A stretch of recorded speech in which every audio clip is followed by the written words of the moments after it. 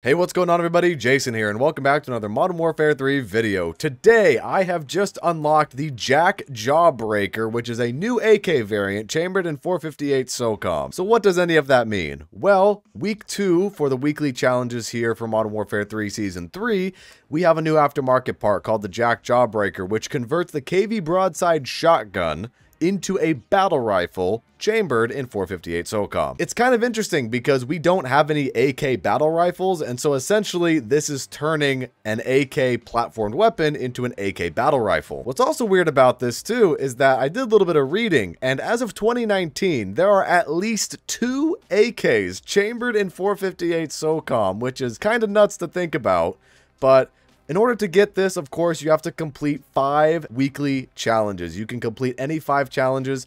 These are the 5 that I was able to complete. Don't even bother going for this challenge right here. Scope equipped and suppressor equipped on a recommended shotgun. This challenge was broken for me. It didn't track at all, and I had a much better time going for quick scope kills with battle rifles, clean kills with shotguns, and the rest of them here. And so today what I thought I'd do was hop into zombies and get the Golden Ivory Camo for the KV Broadside. I already have gold for this gun because I got it back in Modern Warfare 2, but now let's go ahead and complete all the camo challenges for it in Modern Warfare 3 Zombies. I've already unlocked 3 of the camos, but it looks like we still have to complete this category here, which is 250 total kills in tech stance with the KV Broadside. Then of course you have to get 100 kills and successfully extract with this particular gun. And so let me go into the firing range real quick and show you guys the build that I made here for this KV Broadside conversion. And as you can see, it is an absolute laser beam.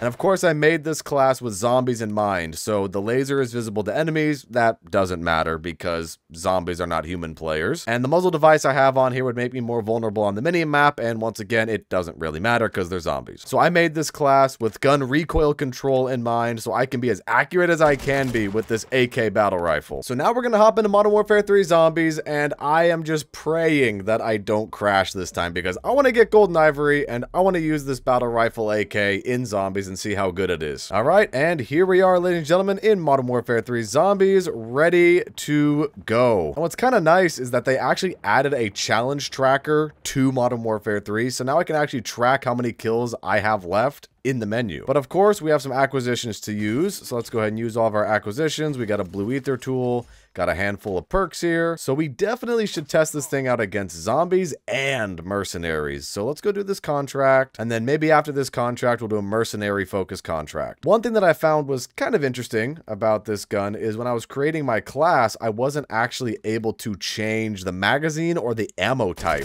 for this particular gun. Maybe because, you know, the original gun is a shotgun and that would be kind of conflicting. Could you imagine having slugs, but then you're using a gun that's using a rifle cartridge? Like, that would be kind of confusing. So they probably disabled that for that specifically. We got one of these ether nests here. This will spawn in a ton of zombies for us. And honestly, we're getting these tac stance kills pretty quickly because, I mean, I didn't need a whole lot of tac stance kills to begin with, but this is pretty nice, actually, using this thing as a battle rifle. I like when games do unique things like this. And, you know, I know Modern Warfare 3 has been kind of up and down. It's been kind of hit or miss for some people. But I gotta say, the aftermarket part system, I was skeptical of at first. But now, honestly, I think it's kind of cool. You know, I guess there is some silver lining to Modern Warfare 3, and, you know, there's some silver lining to some of the modern games. Definitely not making any excuses for what this game has done with Modern Warfare 3 Zombies and how it's just not as engaging as all other zombies experiences. But still, I have to give credit where credit's due, at least. I mean, from that ether nest alone, we're already at 217 out of 250, so that's pretty cool. Okay, ether nest is done. What do we get? Napalm burst? We'll take it. You know, it's kind of weird to think about, but this will be my second gun that I actually get the zombies gold on in this game. The first gun and the only gun I currently have gold is the SVA 545, and I got that gun gold a long time ago, so it's been a while since I've made any kind of camo grinding video here for Modern Warfare 3 Zombies. I just mainly wanted to make this video because this is unique. I think this AK battle rifle platform here, because of this aftermarket part, is kind of a unique feature. And you guys know me, I've covered the history of some firearms in some of my previous Call of Duty videos, and I like talking about firearms. arms. So when I saw this in the game, I thought it was pretty unique and I wanted to cover it. Because like I said earlier, I did a little bit of reading before I started the stream, and I saw an article that said, as of 2019, there's at least 2 AKs chambered in 458 SOCOM, which is kind of amusing to me. Okay, so we're going to do this contract, and without a doubt, we are going to complete that tax dance challenge. Insta-kill, very nice. Just killed a huge crowd of zombies there. There we go. We got the camo, ladies and gentlemen. And so now we can go back to normal ADS and we can go back to the laser beam. All right, contract is done. We've got a self-revive and a green ether tool. All right, and so like I said, I wanted to do a mercenary focus contract to see how good this thing is against the mercenaries, so let's do one of these. Now, the one thing that's unfortunate, even though we do have our camo tracker currently active, is we don't have an actual scoreboard in Modern Warfare 3 Zombies to see how many kills I have. But as we all know, getting 100 kills just by itself isn't that difficult, so it shouldn't take me very long to do at all. Here come the mercenaries. Ooh, hello. All right, not too bad so far. Oh, don't die. I'm gonna die. Oh, I gotta melee this guy. Oh, run, run, run, run, run. All right, I shouldn't have just gone in gung-ho like that. That was pretty dumb. All right, not bad, actually. Not bad against the mercenaries. Let's blow up this rocket. No, not bad at all against the mercenaries. This thing's pretty good. I mean, it's a battle rifle. I would hope it's good, you know? Ooh. Yeah, that's pretty good. Man, I really wish I could increase the magazine capacity on this thing. That would have been really cool. I guess that kind of would have been overpowered, even if we were able to have a larger 458 SOCOM magazine. Oh, this guy is playing Mr. Game & Watch. He was jittering all over the place. Ah, what's going on with the mercenaries? Oh, what the hell? Oh, the game's lagging a little bit, actually. Oh, boy. Come on, Modern Warfare 3. Stay with me now. Stay with me, Modern Warfare 3. Hang in there, buddy. Oh, man. This game is slowly turning into a slideshow. Yeah, against the guys with armor, this thing's pretty good, actually. Nice, we got it. All thanks to the KV Broadside Battle Rifle. Another uncommon ether tool. Alright, now let's take out an HVT. I know we're only in the tier 1 zone, but I still want to take out an HVT with this thing and see how we do. Part of me wants to go into the tier 3 zone, or at least the tier 2 zone with this thing and see how it does. Maybe I'll do that. Maybe I'll save up for double pack-a-punch and we'll go into the tier 2 zone, do maybe a tier 2 HVT contract, and then we'll exfil. Just to see what this thing is really capable of. I know it's only blue rarity, so it might only be capable of so much, but still, it'll kind of give us a general idea. I gotta say, though, that is one of the downsides of Modern Warfare 3 Zombies, because ether tools are so uncommon, really, to find around the map. Oh, wait. Hang on, hold that thought. Is this contract really in a stronghold? Alright, I guess I'm not doing that contract. I want to save up my points. I don't want to go to a buy station and buy a key card. I want to save up my points for Pack-a-Punch. Well, I guess while we're on the subject of Modern Warfare 3 doing some very dumb things, that's one of them right there. But what I was originally saying was that because ether tools are so hard to come by just in the regular world, and you kind of have to rely on your schematics in this game, you know, it makes me, and I'm sure a lot of other players out there, not want to go into the tier 2 or tier 3 zone half the time. Like, it doesn't feel like there's a sense of warranted progression. I don't feel as if I'm earning anything in this game. I'm just using schematics every time I turn around, and that's how I'm just expected to play the game. Now, granted, I know you can do 0 to hero runs, and you can, you know, find stuff and loot stuff in the game, go into the tier 3 zone and find an orange weapon, but, you know, not all the time you want to use a wall weapon that's orange rarity.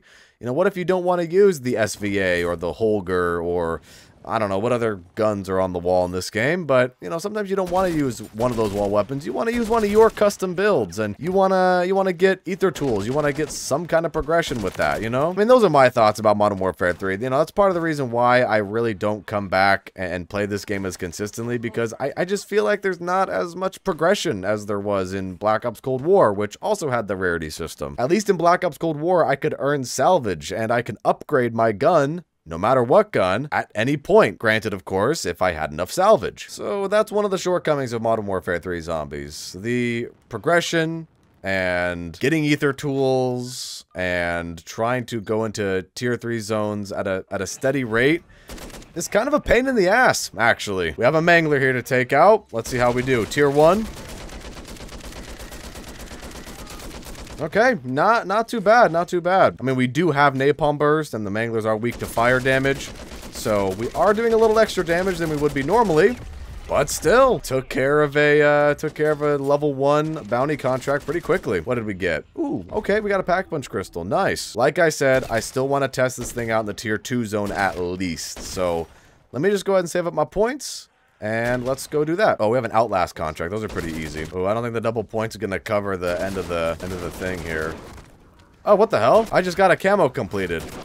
Wait, I thought I already had that camo completed. I guess I saw wrong. Ooh, rare ether tool. Nice. Wait, chat, did I just completely ignore one of the camo challenges earlier at the beginning of the video? I think I just accidentally, unintentionally ignored one of the camo challenges. Well, I guess now we can start getting 100 kills. How about that? I thought I saw 3 of them completed. Maybe I'm just losing my mind at this point. Although I gotta say, how lucky am I that I did end up getting Napalm Burst, and that was the exact ammo mod I needed to actually complete that challenge. I almost just completely threw my own camo grinding video unintentionally.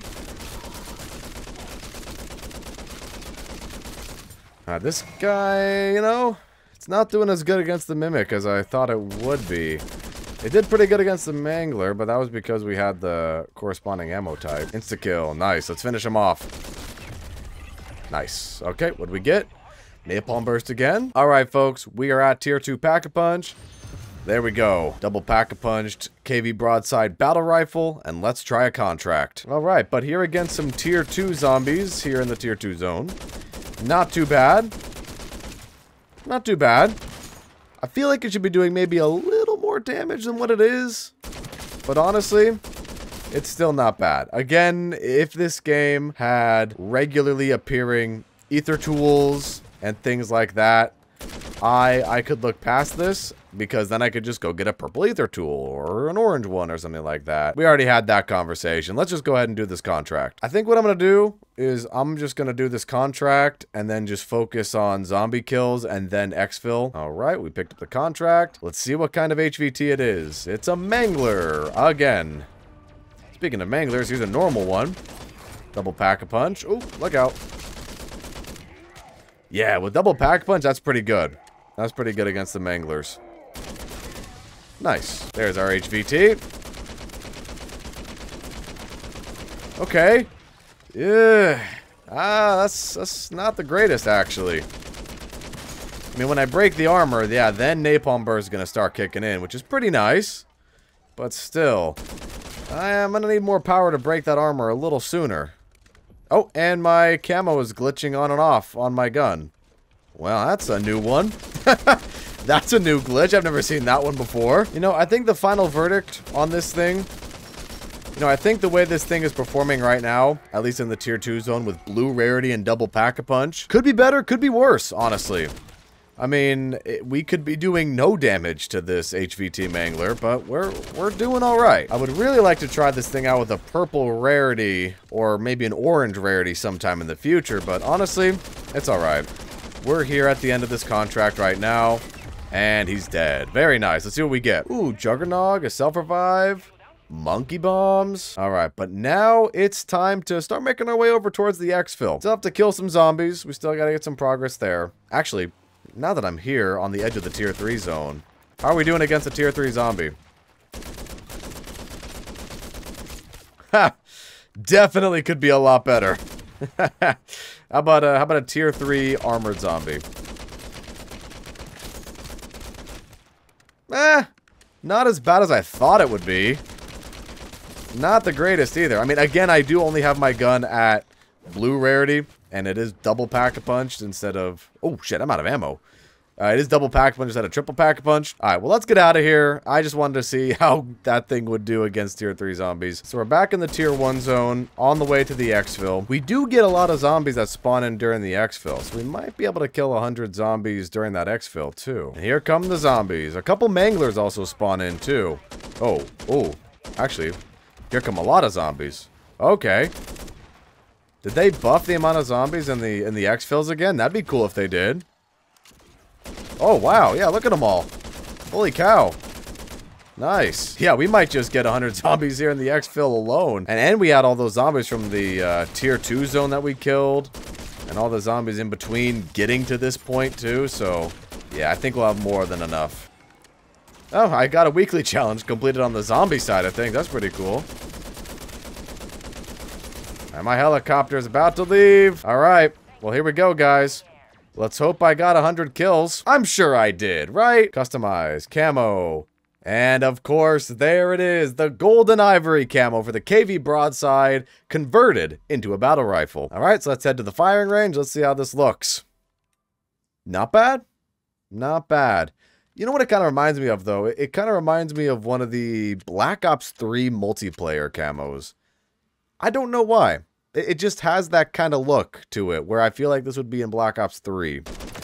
And of course, this thing's shooting as straight as ever, even with this new camo on it. Nice. Well, there you have it, guys. That was me getting Golden Ivory here on the KV Broadside with the aftermarket part that converts it into a battle rifle. Just my second gun in Modern Warfare 3 Zombies that I have the gold camo on. But, you know what?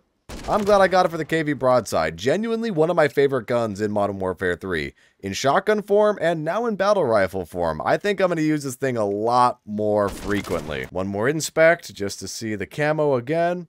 You know, even though this is one of the weaker gold camos in Modern Warfare 3, or just in zombies in general, it's still not a bad looking camo, all things considered. But what do you guys think about the KV Broadside aftermarket part, the JAK Jawbreaker? Feel free to share your thoughts in the comments. Anyways, guys, that's it for this video, and I hope you all enjoyed. If you did, leave a like and subscribe if you're a brand new viewer. And with that said, have a fantastic rest of your day or night, depending on where you are in this crazy world, and I'll see you guys next time.